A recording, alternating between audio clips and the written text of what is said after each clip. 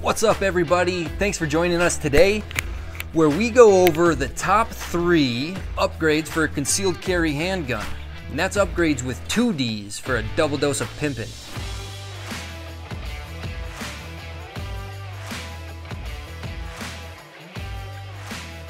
Welcome to the Concealed Journey. I'm your frugally fashionable host, Damien. And if you practice safe texting by using commas, please consider getting over there and blasting that like button. Also, subscribe to the channel and get down in that comment section. Give us some constructive criticism, positive feedback. Let us know what you think are good upgrades, something that you've done to one of your handguns, or some content that you'd like us to bring you in the future. Moving on with the bow body, we're going to address the top 3 at least notable upgrades as far as we're concerned over here at the Concealed Journey. That's going to include a holster, sights, and potential extensions like mag release or slide release or framework, interchangeable with those last 2 there. So first off, with the holsters, maybe you do, maybe you don't consider that to be an upgrade. I do. I've met some people that carry a gun without a holster, whether it just be in a pocket like with an LCP, or you're carrying something like an LCR or a 340 PD in a coat pocket. You don't necessarily need a holster at that point in time with those kinds of carries, but I highly recommend and prefer to carry in a Kydex holster. My carry placement of choice is going to be an appendix carry inside the waistband. That's going to be at noon, just underneath my belly button. And I absolutely advocate that you wear Kydex. I don't recommend nor agree with leather or nylon personally. We can get into the weeds about that. We're not going to here in this video. Please refer to another one of our videos as far as the pros and cons of Kydex holster and wear on your body to actually wear it. But to suffice it to say, Kydex holster. As an upgrade for sure, somewhat of a necessity. I think it's immoral and irresponsible of you to carry a gun without a holster if you're going to carry it just like some rogue vigilante from your favorite action movie where they just tuck it in their waistband without a holster. I think that's a little immoral. So holster as an upgrade for sure. A couple of holsters that we recommend that we're proud of is going to be Tier 1 concealed for sure, absolutely. I think everybody here at the Concealed Journey at least owns a Tier 1 concealed holster. Another great company is going to be T-Rex Arms for sure. Midwest Tactical Solutions, QVO. Let's go with the Kennedy Company as well. Some fantastic companies out there making holsters. Secondly, we'll talk about sights as an upgrade.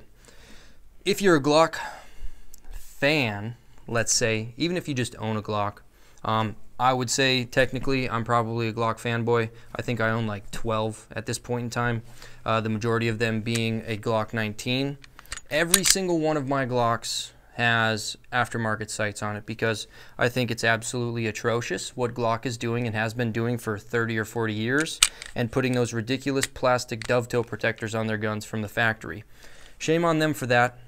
Otherwise, I think a Glock is great. Definitely a robust gun, simple and definitely functional.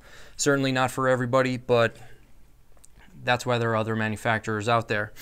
Whether your gun does come with super nice sights straight out of the box or not, if not, I highly recommend aftermarket sights. Not only for their durability, but also for, let's say, day and night or low light shooting capabilities. These ones specifically here are from Trijicon. These are their HD sights, as well as their XR sights I think are really nice. I've got a pair of XRs on my Glock 43 that has a thinner front post. But you can see here they also have a high-vis front orange, and they've got a U-notch rear with a flat face on the front of the rear sight, and that's good for one-handed manipulations if you ever get into that kind of predicament or you're just trying to practice it for whatever kind of sake. Highly recommend. Sturdy and robust, as well as high-vis, intuitive to the eye, clean, sharp sights. Glock sights I don't think are sufficient. I think they're counterintuitive and confusing to the eye, as well as easy to break. A couple of companies that make aftermarket sights that I would recommend, definitely going to be Trijicon. Like I said, these are the HDs. XS makes some great sights as well. Ameriglow. And Haley Strategic makes some. Warren Tactical, the Savigny's. Those are cool sights as well. My brother's got a set of those. They're the straight 8s, I believe is what they're called. Pretty interesting design. Definitely something to get used to if you're moving from like a 3-dot system over to the straight 8s, or like the I-dot system that XS has as well, or big dot is what they're called. That's a different kind of sighting system that I'm not quite used to, moving from a 3-dot sight over to the big dot. But functional and glow in the dark is super nice. These have tritium specifically, so they're always on. You don't actually have to charge them with the light, which is a good point, because if you're going to be carrying this under your clothing all day long, these sights aren't going to be able to see or get any sort of light on them to charge them throughout the day. So having them filled with tritium so that they're just radioactive and always glowing, I think is a must if you're going to consider getting aftermarket sights, specifically night sights.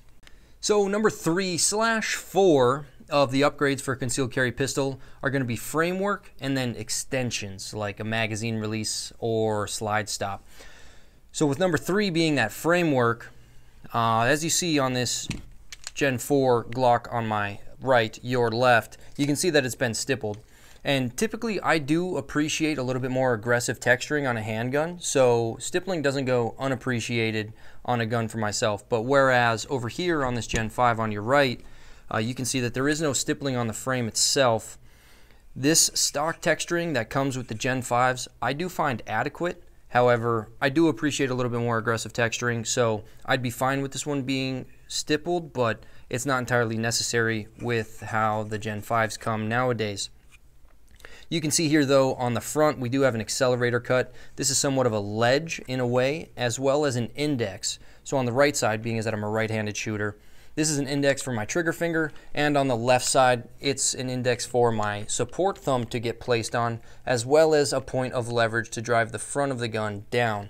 These are two things that I've found to be really helpful, but not entirely necessary on a handgun. One thing as far as framework is concerned that I can't go back on is actually going to be a high undercut under the trigger guard itself. Whether the fact that maybe I have thick knuckles or just fat fingers, I've noticed that having that high undercut really allows me to get a higher grip on the gun, and I find it more comfortable for my fingers to rest underneath that trigger guard. Specifically on a Glock, I think the trigger guard is really bulky and it's obviously rectangular and squared off on the edges, and I just can't get the real estate that I appreciate for a comfortable grip on the gun. Moving on after that with the /4 is going to be extensions. Like you notice here, I have an extended magazine release, and I find that to be really helpful and useful, actually more efficient personally, because I don't have super long thumbs, so being able to access that magazine release with my thumb without having to completely break my grip actually makes shooting a little bit more efficient for me. On this gun, what you don't see is an extended slide release. A company that makes a nice slide release is going to be Vickers Tactical, as well as Kagworks makes an extended slide release that lifts up and then protrudes back for the kind of folks that have a really high and thumbs forward grip with their support hand.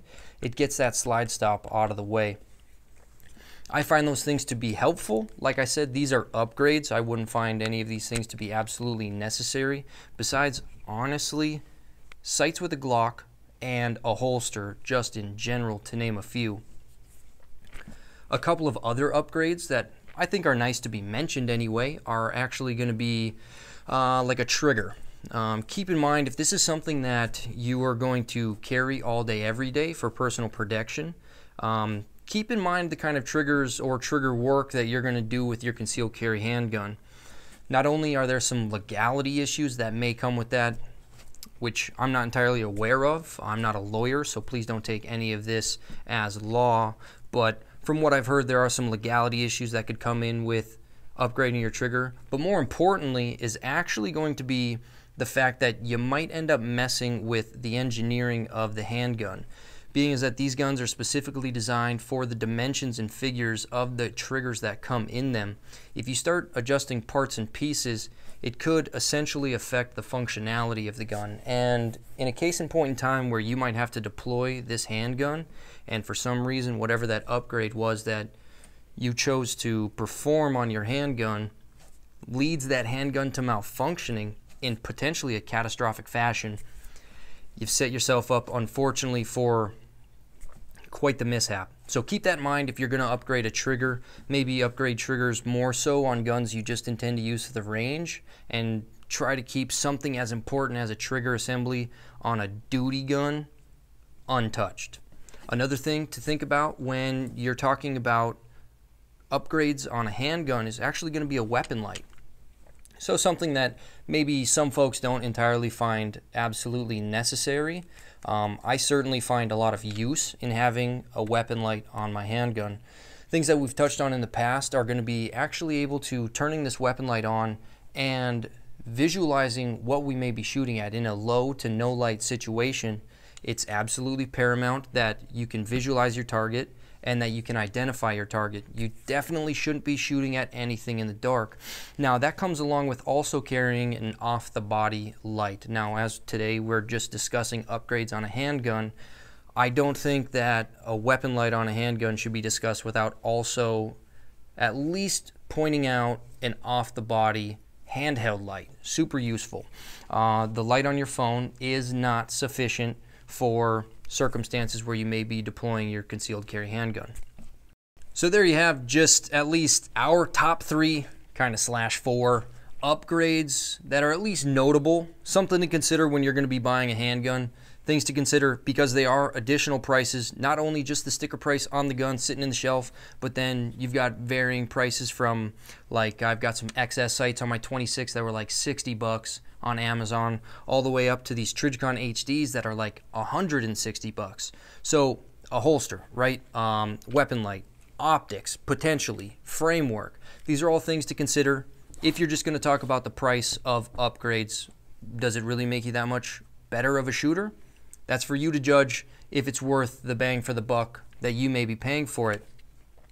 As always, folks, we just really appreciate and love you folks joining us here.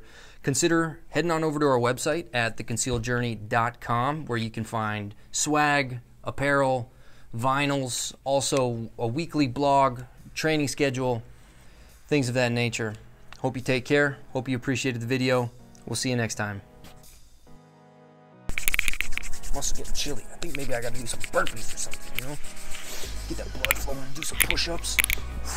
Just get yoked, bro. Swole Squad on the buff bus on the way to Ripped City.